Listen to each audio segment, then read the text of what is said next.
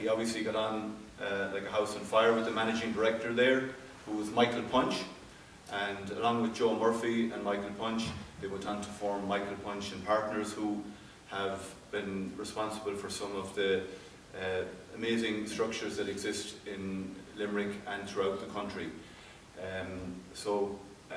Michael Punch and Partners have now been rebranded as Punch Consulting, and Kevin acts as a consultant to Punch Consulting. If I was to take you through all of the projects Kevin has worked on, you'd have no time to listen to Kevin, but just of note, he was, or is involved in the opera project, so he's very familiar with what you've just been discussing here. He's also involved with the rugby experience under construction on O'Connell Street, and I guess he has developed his own niche in the area of conservation. Currently he's working on Dangan Castle in County Meath, famous as being the birthplace of the Duke of Wellington, for whom we can thank for having our Wellingtons and our beef Wellingtons. Has worked also in the UK in Nissan car factory development and in some nuclear power facilities. And very much by his own admission, he's still in the game. So, Kevin, over to you. Thank you very much. Very kind.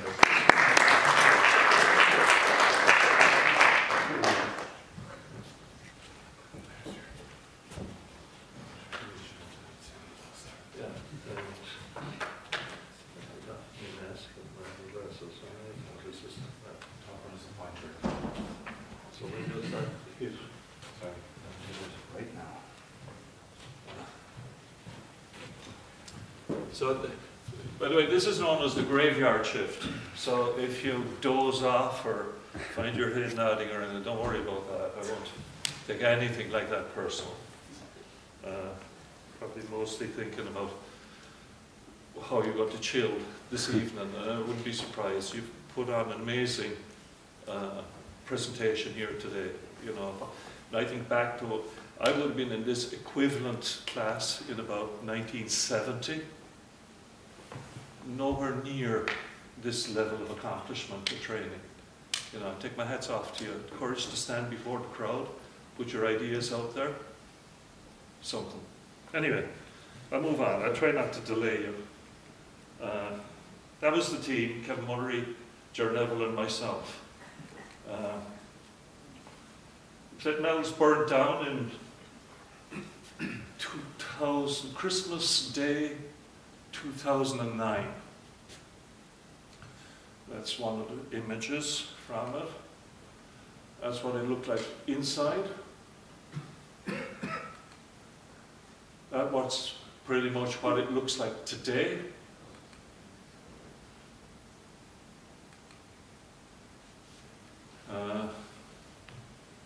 So I'll take you through all that. We'll let the pictures do the talking. That was the client, project management team, the design team.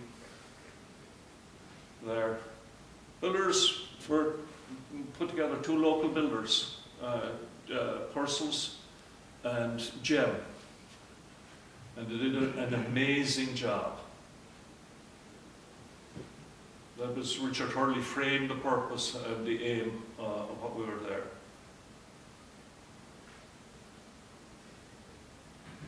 Okay. So that's kind of the general story of Mel's. You know, going back to 1838, remember it was a famine project. One of the major projects, or certainly one of the major Roman Catholic projects in the country at the time it was done. And we went from the ruin to Christmas Day Mass being celebrated in 2014. That was a 5-year program. That's just the historic stuff. I leave this stuff to Declan so that if you're interested in knowing who did what and who the builders were and everything else like that, you can have access to that. I don't think it's some images of the fire. Was spotted at whatever time it was spotted. It was that really hard winter, you know, so for Christmas Eve Mass, the order was given to, you know, to blast on the heating and everything else like that. And whether it was through a flue or something like that, but a fire broke out.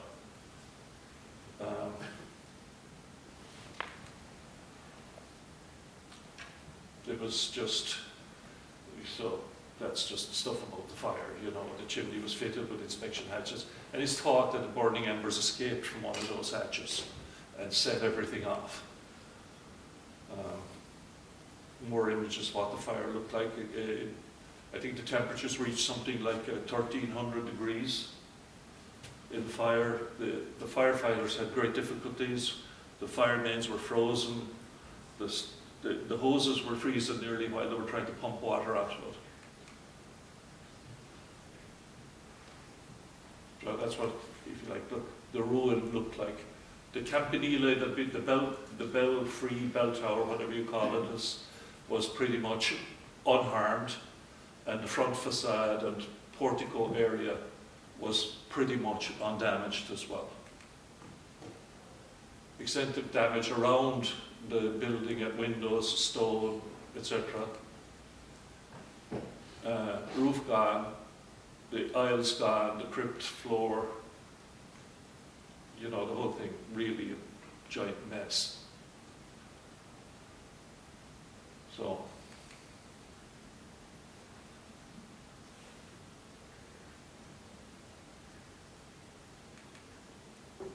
some unusual things, some unusual survivals. How a painting, an oil painting like that, could survive undamaged, or pretty much undamaged, was remarkable.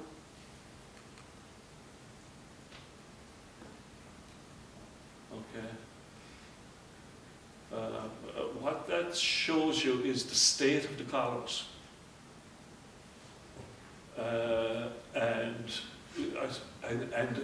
a conservation engineering task of dealing with that and maintaining in place the upper levels. What we discovered about the columns and how they failed was, as you probably know, limestone, sedimentary limestone is actually laid down in layers, horizontal layers, okay? But for some reason, probably due to we're guessing at this, the drums that you can see there in the columns are about 2.5 meters. They're not very easily got from limestone bedding, okay? Because you don't get that kind of depth without faults. So they made the decision to roll the columns, the drums, if you like, from horizontal sections. So the limestone, instead of being horizontally laid in very powerful in compression, was laid bed vertical, or harvested bed vertical. So when it got heat and water, it just delaminated. You know, a lot of heat, a lot of cold water from the hoses. You could make a case, or you could surmise, that it might not, had they been bed vertical, bed horizontal, you mightn't have had that amount of damage. But essentially all the columns were wrecked, completely useless. How it continued to stand, you'll see some later images of it. So what could we conserve? Capital stones. The columns were wrecked, gone. There you describe a puntlock stone. Could we conserve that? How many capitals could we conserve? The puntlock stone that's pointed there is, there might be a picture of it in a minute. We'll come to it and I'll talk more about it. So design criteria were conservation, maintaining the heritage, and budget and program. We see over here on the right hand side, yeah, there. Those are temporary works put in to support the building. and there was a temporary roof put on to if you like, mitigate the damage that more weather, more rain, and anything else like that. So this is an effort to hold on to what we've got.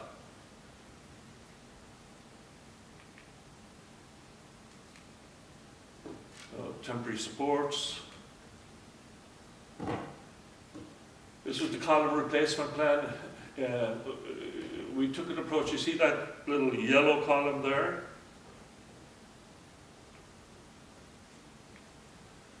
We took one as just a trial column to test all our procedures, to test the way the methodology for replacing a column. And then, if you like, to apply that methodology and what we learned from it to all the other blue guys.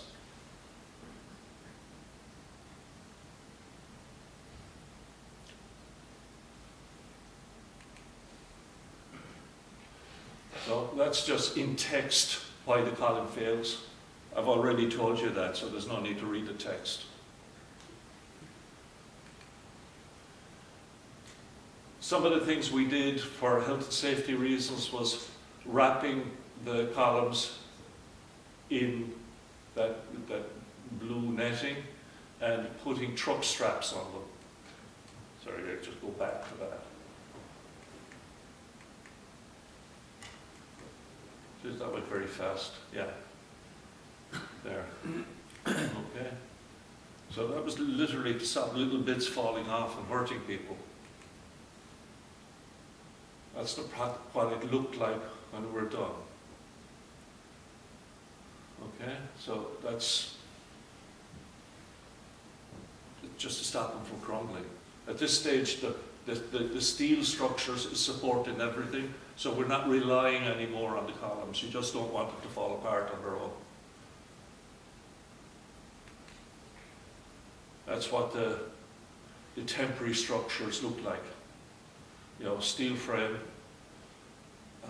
come up, prop the arches, hold everything together.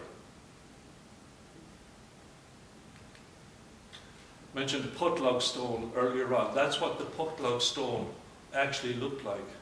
So you could, it's really a lovely piece of engineering because, I want to press this. Here. Those are the springing points for the arches. On each side, they spring from there. But then for the construction, false work and the insertion of trusses and all of that, that becomes, if you like, it's an ingenious piece of design to allow temporary works, temporary false work and everything else like that to be inserted and held during the construction. It was considered, we considered it really important to keep them and not lose them. So for the one column we took out, we had to break one putlog stone. But we worked very hard afterwards, so it was the only one. We had to break it so we knew how it worked. But after that, we designed a system up here, with little angles and reversible screw anchors, so that the putlog stones could be held in position, so that when the new columns came in, they would be there.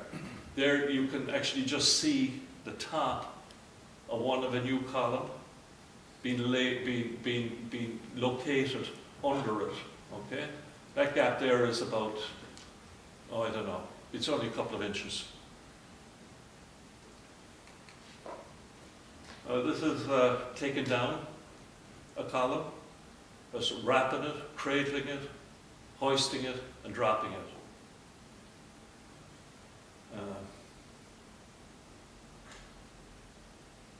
Risky work, risky work.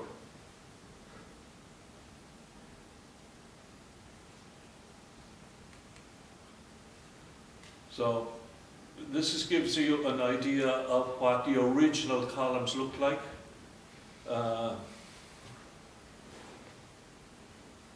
Okay, that's an interface between two drums. You can see even, let me see, there. They were metal stitches, probably to counteract some natural flaw in the stone or natural fault line.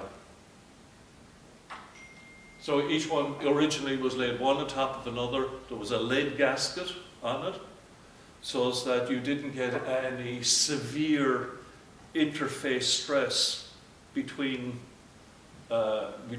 each limestone drum.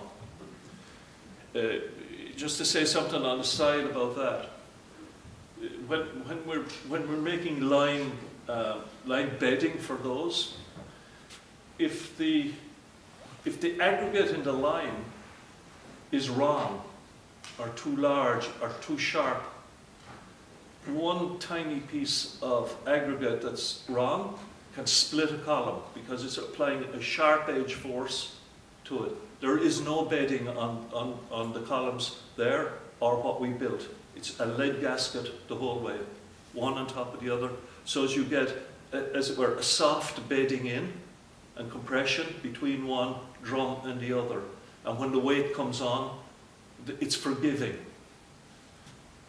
You're not going to damage, you're not going to split your columns. This is interesting because I remember at the interview, we had identified from our own research that the single issue in the whole project from an engineering point of view was the columns. How are we going to deal with the columns? And somebody at the interview, probably talking, you know, somebody knowledgeable on the other side of the table, said, you know, somebody has said that really we could retain the existing columns because they had some idea that, you know, it was only the outside bits that were damaged. And I suppose that argument was, or that assertion was only finally put to bed when they saw this. So, there you go. Looks all right, doesn't it? Remove the strapping, and that's what happened. It literally fell apart. So there was quite a bit of research done to get a like-for-like match for the limestone. And between one thing and another, the closest match we could get that had sufficient available stone was in a place called Old Loughlin in County Carlow. And it had